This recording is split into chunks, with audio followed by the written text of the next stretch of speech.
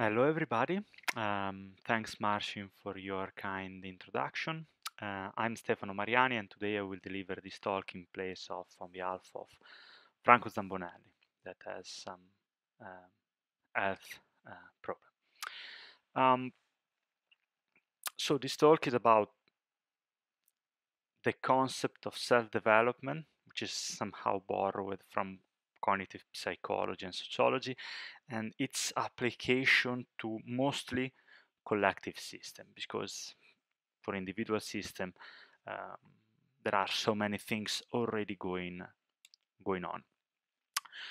So basically we will first of all motivate why taking care of self-development or autonomous self-development is relevant,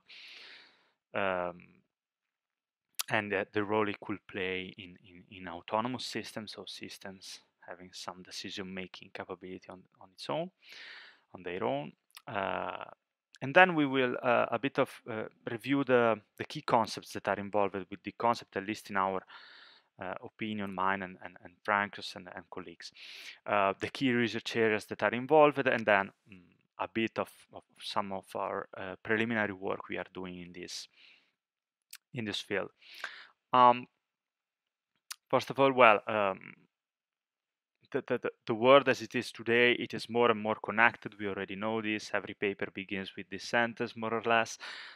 Internet of Things is starting to gain traction everywhere. The vision of pervasive systems is gaining really a hold on in the real world, and we are basically getting acquainted of having our mediation with the world, our interaction with the world mediated by devices and by AI, mostly. So sensing the environment and everything, every information that is useful, for instance, to a personal assistant that is running on your smartphone, and then suggesting things, proposing actions to affect the world. However, mostly in the real world, the so-called smart systems are developed this way. There are some devices that sense the environment. There is an analysis phase, data processing phase, and then something is proposed to a human, basically, which is the one who has a goal in mind and then decides how to act based on the useful or not useful suggestion that it gets from the system. So basically the state of art in the real world is that there is always a human in the loop that has to make the decision. Most smart systems just provide you with, I don't know, a dashboard for monitoring what you care about. Instead, the step that we want to make, and we are making in many fields, is that of removing the human in the loop, or at least not having such a human mandatorily in the system. The system should work even without a human, because the system has been endowed with a goal, which has been delegated by the human, and then there should be some kind of decision process on behalf of the human that is able to figure out goals and to plan actions accordingly, to understand the situation as a human will do. These kind of systems are everywhere. As I said, cities are becoming more or less smart, depending on where you live, but traffic management, for instance, is already becoming a bit smart with green waves synchronized between traffic signals, adaptive traffic signals that extend or shorten the duration of the green signal depending on the incoming traffic. Autonomous car, obviously, are an example, but also homes and above all industries, in which you can have plant automation control, which can get pretty sophisticated in fault tolerance, in fault diagnosis, in monitoring the whole plant functioning.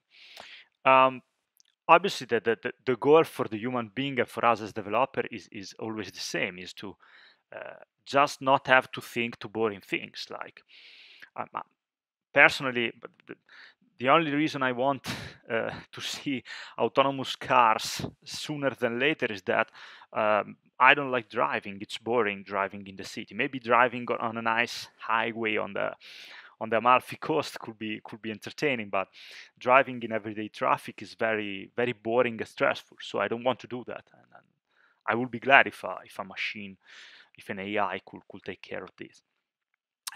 So that's basically the goal.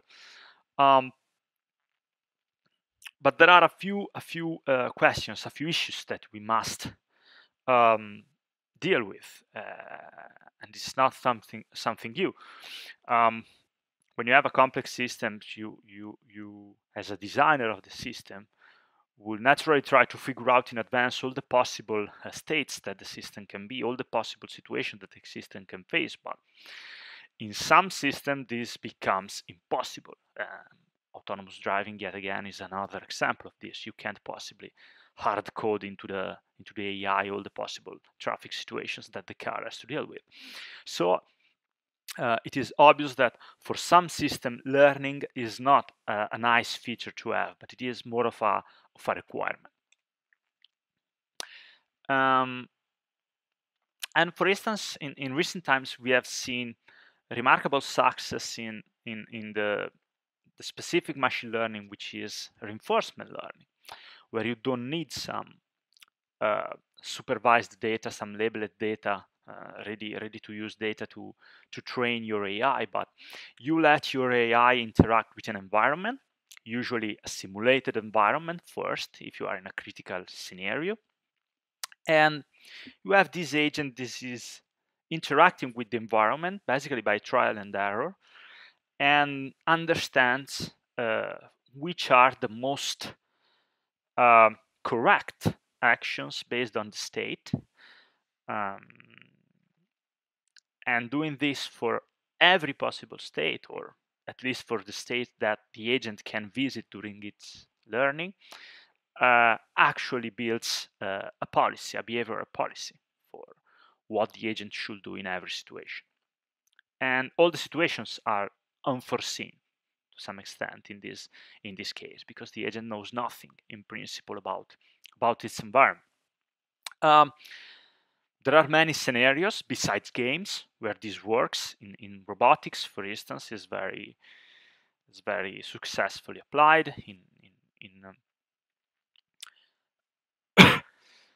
and there are, however, some shortcomings of this approach. For instance, if you want some guarantee of having the optimal policy learned, or if you want some guarantee of working somewhat good, you need to have a specific, let's say some specific properties of the environment. For instance, the environment should be stationary. There shouldn't be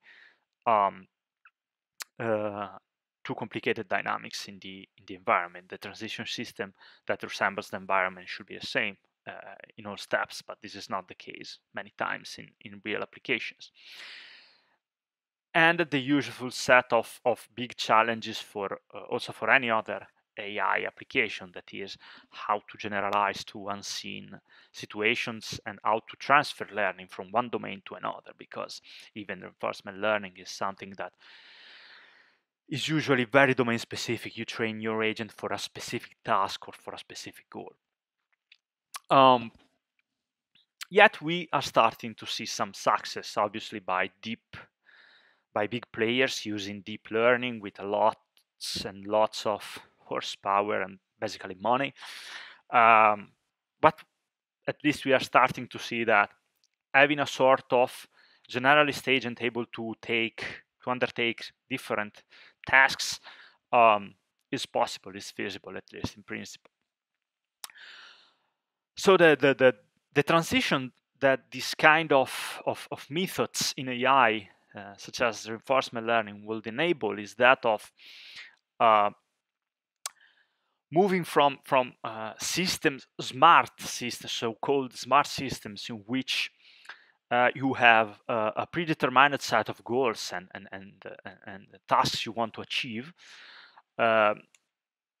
to a situation in which these goals could be even plugged in real time, because the system is able to learn how to achieve these goals. And not only the system should be reactive to new goals, but also should be reactive to changes in the environment. If I don't know, if I move abroad for some period to visit another university, and maybe I bring some smart device I have in my home, I would like that the smart devices will reconfigure themselves to my new accommodation after maybe a few days. So to adapt to a relocation of the devices. Anyhow, that to actually be smart, we would like for a truly autonomous systems to be able to adapt both to what is coming from the bottom, so the environment, sensors and actuators, and both to what is coming from the top, from the user, from the applications. Okay.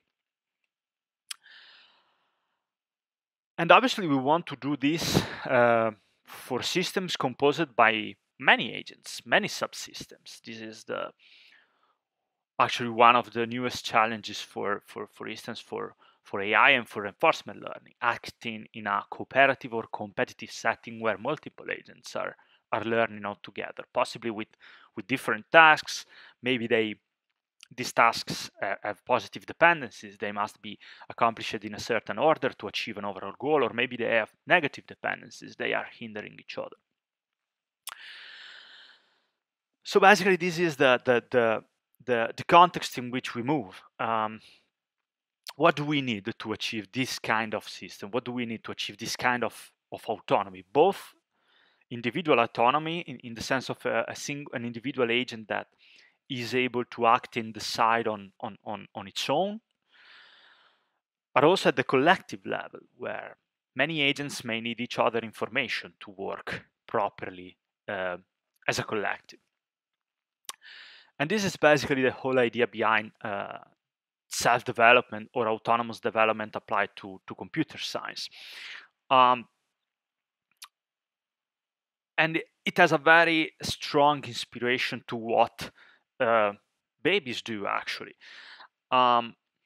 Babies learn gradually to do different things that we try to frame in this itemization and in the upcoming picture. First of all, they need to understand what they can affect in their environment, how their actions can change the environment. What if I touch this? What if I grab that?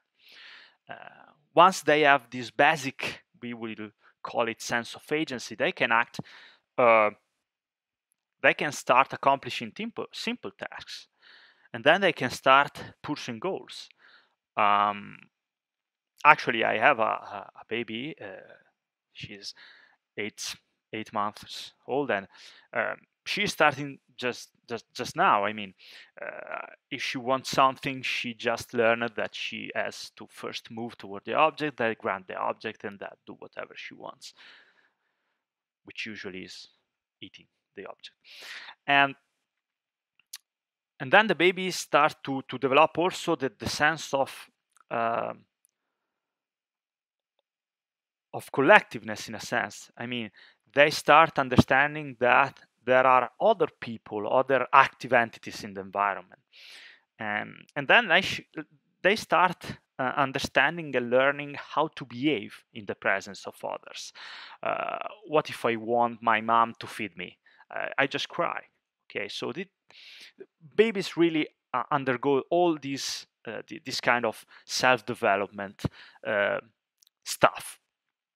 And here is a possible depiction that we come up with to give an idea. It is obviously it is a never-ending process that starts in a sense with embodiment and perception. You need to first become aware of what you can do, what are your actuators basically, and what you can perceive, from your environment. So what can your sensors do? Then you can start build a sense of agency when you actually try to experiment with your actuators to see how they change the values reported by your sensors. After this you can start to act in a goal-oriented way. Okay, I understood that if I switch on the lights, the luminosity level of the room goes up. A very basic thing. And then from this point onwards, so self and non-self strategic thinking, you need the collective level, because only in the presence of other you can realize that you're not alone. If you're alone, you don't need this second loop. But if you're not alone, as in many systems today, you need to understand what you can do and what you cannot do. And then you need to start learning how to strategically think about others. Okay, what if I want to achieve this? Maybe this other agent is doing something that hinders me, and then I must understand how to act based on how he is acting. Then you can start developing communication skills and coordination skills up to the, let's say, the highest level of this self-development, which we believe on the collective level to be the emergence of some institutionalized means to act in a society of agents. And there are many approaches that have something to do with this, with some of the steps we have seen in that group. Here, there are just a few. There are just some examples. For instance, if we focus on this kind of trend in basically under the umbrella of reinforcement learning and some more recent nuance of it, there are many things that resemble this self-development stack. For instance, the idea of curriculum learning, of more recently of autocurricula. The whole idea of curriculum learning is basically to let an agent first learn simple tasks, and then when these are acquired, when there is a satisfying policy that knows how to achieve these simple tasks, then switch to more complex ones. Okay, this is basically the whole idea behind curriculum learning, and it's very effective. And the idea of autocurriculum instead is when you put this agent, curriculum learning can be applied to an individual agent. The whole idea of autocurricula is, what if I put this agent between other agents? And maybe these other agents are using curriculum learning too. Well, basically what you find out is that both in competitive and collaborative settings, a sort of curriculum emerges, because if I learn to do something, if I improve my learned policy, it is highly likely that other agents will also improve their policy, because I improved mine. So maybe their task is not so easy to achieve anymore, and they need to improve their learned policy. So this is the whole idea of autocurriculum, and there is a very very catchy, let's say, video on this, a very catchy result achieved by DeepMind with this kind of hide and seek game. I don't know if you've already seen this, but go and check it out because it's very interesting. Basically, here is there is a collective of players playing hide and seek, and they develop different strategies to move objects and defend against the other team, and this is a very nice representation of what an autocurriculum is, because here agents are just given the task to red agents should find the blue ones, and the blue ones should not be found by the red ones. That's it. Obviously, they have some kind of reward depending on the action they do, but all the strategies you see, so moving blocks to block doors, moving ramps to go beyond walls, is everything that all of these abilities are learned with this notion of an autocurriculum. Also on the collective level, there is some work going on. If you look at all these thread about norms, shared rewards, and stuff like that, what we notice is that, especially in the reinforcement learning literature, but in general in the machine learning literature, you assume there is no communication amongst agents.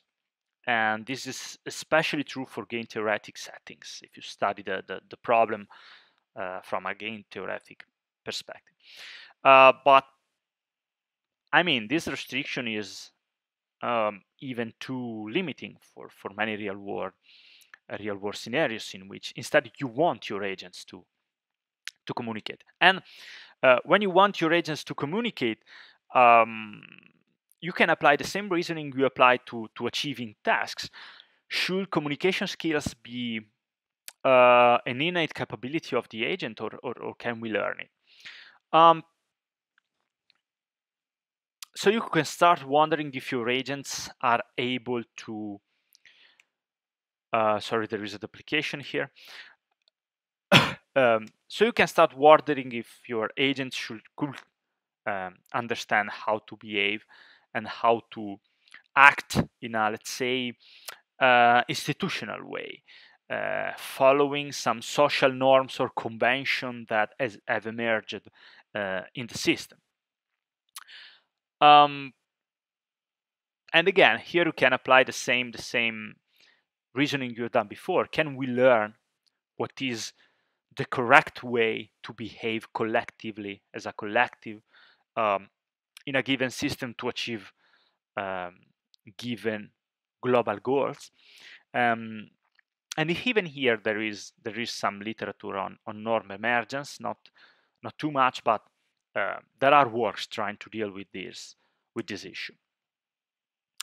And lastly, we put in this whole picture of self-development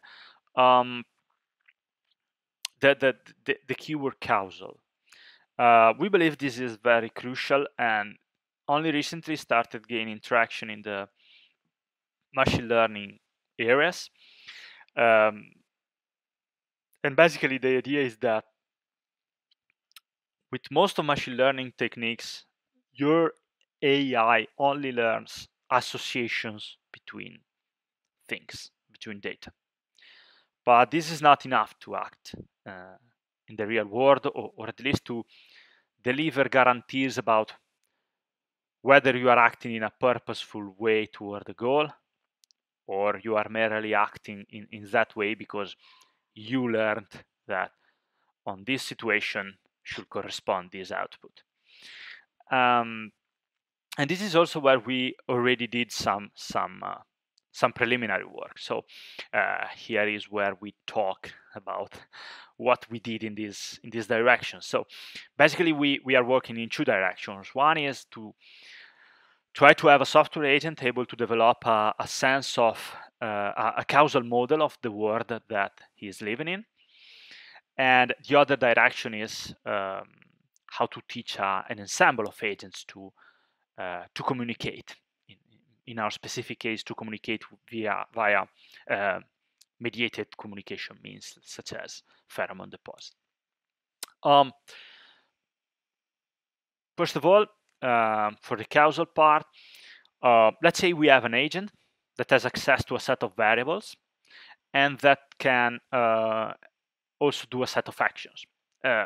You can see this easily as a set of sensors perceiving values and a set of actuators enabling you to affect the environment.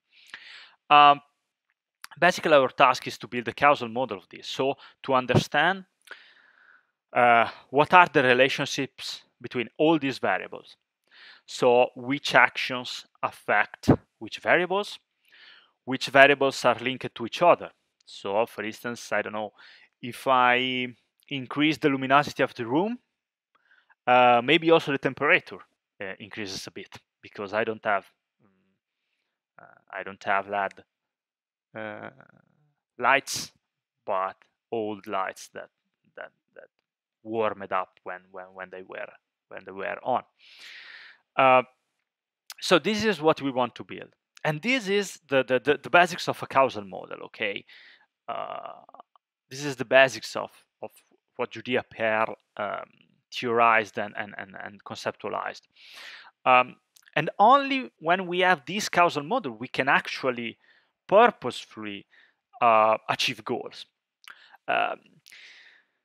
It is not enough to understand that these two variables have some sort of correlation or association.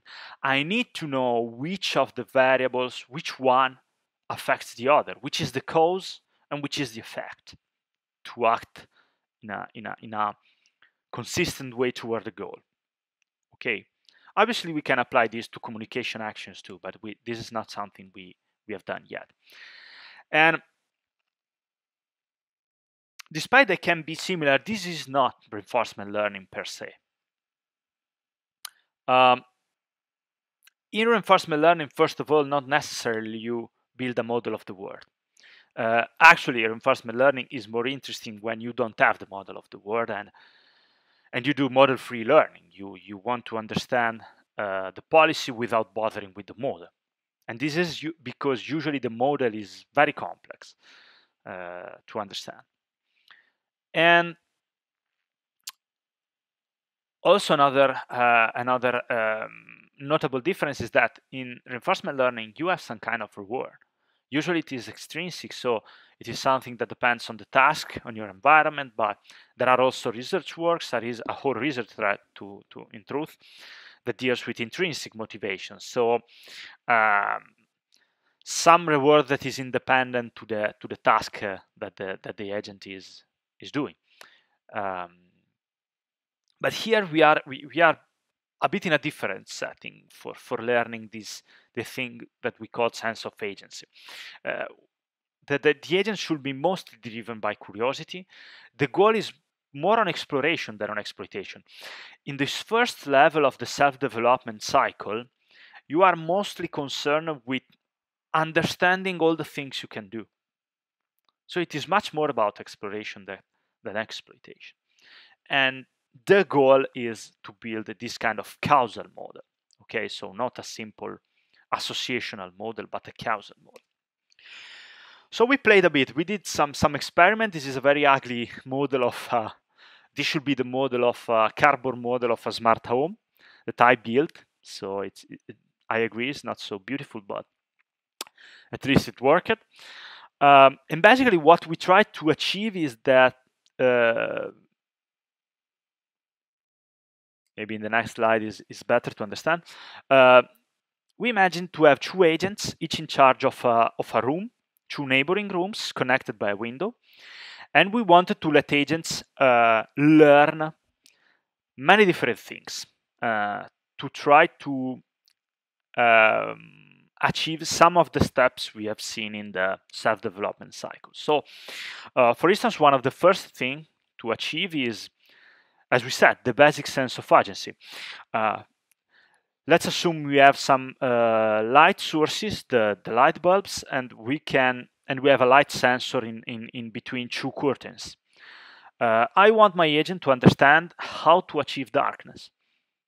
So, for instance, I can achieve darkness only if I shut down both curtains.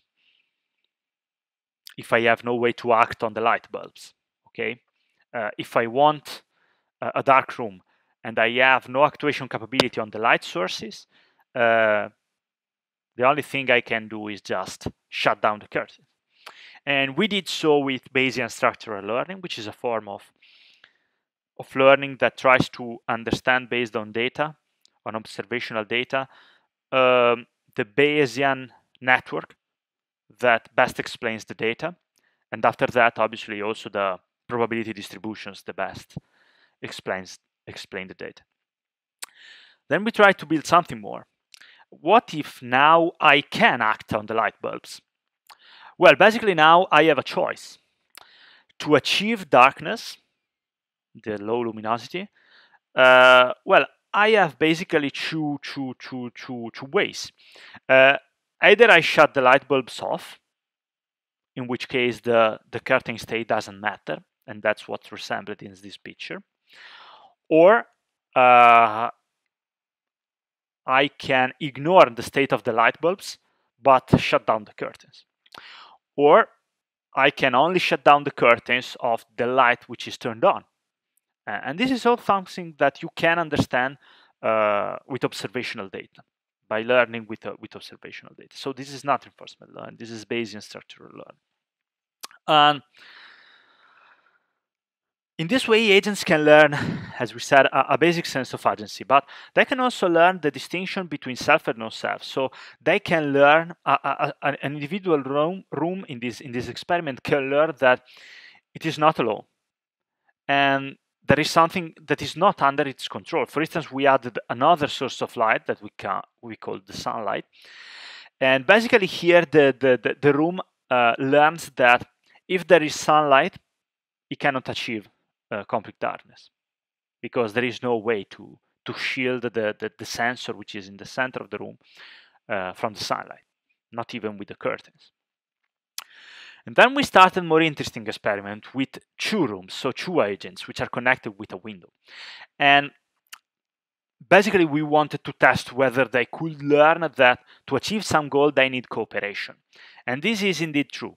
So for instance, they learned that if they have both control over the window, so they can both decide to close the window or open the window, if they want to achieve darkness in their own room, they still need cooperation with the other room. Because if in my room I turn off the lights and shut down the curtains and also shut down the window, I must be sure that also the other agent is shutting down the window, because the window needs both inputs to shut down or open. And if we shut down the windows too, I'm okay. But if the other agent is not shutting down the window, then I must be sure that he keeps its lights off. So it's complicated, but it is feasible. And then we are right now starting to develop more complex protocols to achieve this kind of causal modeling in a multi-agent world. So in the case that there are different agents which share a partial view over the set of variables that are in the environment, and they need to coordinate to achieve a global goal. Here, one of the key problems is in learning the causal model of the world. The true causal model of the world is about how to coordinate agents' actions to not hinder each other. What if I want to test if this wall switch commands the lights? Well, I can try to switch it on and see if the luminosity goes up. But if there are other agents in the environments and maybe we are overlapped, I must make sure that no other agent is also acting on the lights. Or I must make sure that no other agent is interfering with the luminosity. Maybe someone is switching on the TV screen and that interferes with luminosity. And the second step will be, once you learn a causal model, once your agent has learned a causal model, you should also understand how to use this causal model for achieving goals. And the nice thing here about causal models is that, unlike traditional machine learning approach, where you should train different predictors for the task, with a single causal model, you can do prediction, you can do post hoc explanations, for instance, for fault diagnosis, you can do planning, you can do forward or backward inference, all with the same model. It only changes the way you look at the model. So that's a very nice property of causal model. The other trend of research we are currently playing with is that of learning communication. So as I said, we are most interested in the collective level. So reinforcement learning has already shown remarkable success in achieving tasks, for instance, in isolation or requiring cooperation between agents, but in an implicit way. But what if we take advantage of the fact that agents can communicate many times in the real world? For instance, autonomous cars should communicate. If we foresee a future where most of the vehicles in a city are autonomous, are self-driving, we want that to communicate, because that could speed up a lot of things. if vehicles could communicate, for instance, in an intersection, we may get rid of traffic signals, because who cares about green and red when vehicles can communicate where they want to go and coordinate their actions properly. So this kind of research we are just starting is about what we can achieve with communication that we cannot without, and how can we learn to communicate. And in this very brief video, you can see that on the top left, you have this kind of agents, which are actually like, you can think about them as the ants, that they should learn to cluster. But without communication, which is the pheromone-based communication that you see in green in the bottom right, without communication, they can't. They can't because they will need the positional information of every other ant to properly form clusters, but that's not available. Instead, when you use pheromone, and the nice thing is here is that pheromone depositing and following is not an innate capability, is not hard-coded in the agent, but it is something they learn to do. So this is actually showing later stages of training where the policy is already learned. With this kind of communication, the collective goal, which is clustering, can be achieved. But yet again, I want to stress, this is not about learning how to cluster. This is about learning how to communicate. In this case, how to deposit and follow pheromone, when to deposit and follow pheromone to achieve some goal, which could be clustering, which could be foraging, which could be whatever you want.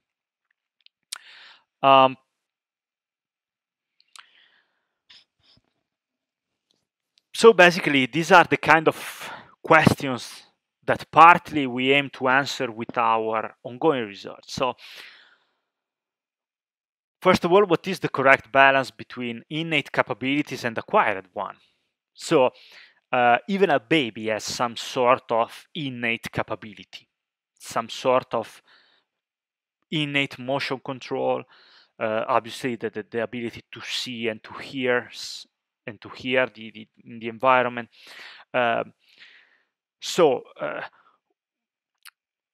To what extent should we provide our software agents with some hard-coded capability, and to what extent we can rely on learning? This is something we will have to understand sooner or later. Then a more engineering question is how to engineer these new agents. I mean, what should be this new software development process, software engineering process? Should we engineer multi-agent playgrounds like open simulators when I can put my agent with some of its innate capabilities to let him develop some learned capabilities? How can we engineer this environment in a way to be transferable to other domains, openly usable, scalable enough to support an increasing amount of agents? These are all questions that we need to answer. Another engineering problem is, and it is something that in machine learning is very relevant and is gaining traction recently, is how can we build modular and reusable components? How can we build an agent that has learned to do a task and use this as a component of a broader system that maybe is striving to achieve other tasks, more complex tasks? And also importantly, how can we design the boundaries which alert behavior should stay for safety reasons, for instance, in critical scenarios? I don't want to learn, and it is, with reinforcement learning, believe me, it is extremely easy to learn stupid policies, stupid behavioral policies. So how can we engineer the boundaries of what can be done and what shouldn't be done? And obviously a very big issue and a very also cross-disciplinary one is how to have all these things sustainable. I mean, the experiment I shown by DeepMind is using a distributed infrastructure of thousands of computers and GPUs, and there are a lot of parameters. There is lots of computing power involved here, which is first not affordable by everyone. So this basically hinders the research process itself. It is extremely specialized, and it is basically unsustainable even from a cost perspective. So basically the lessons I would be glad if you could take home is that there are many efforts that as a community, artificial intelligence researchers, distributed system researchers, and many other kind of software engineers are doing that can be framed in this conceptual framework of self-development. And this will be crucial for developing future systems. And in our opinion, two most compelling, let's say, challenges are to start developing causal models, causal learning algorithms, not only traditional associative learning models from traditional machine learning. And the other one is to start thinking about cooperation. We should let our agents learn also how to cooperate, not only how to achieve tasks in isolation. That's it. I hope that you enjoyed the talk.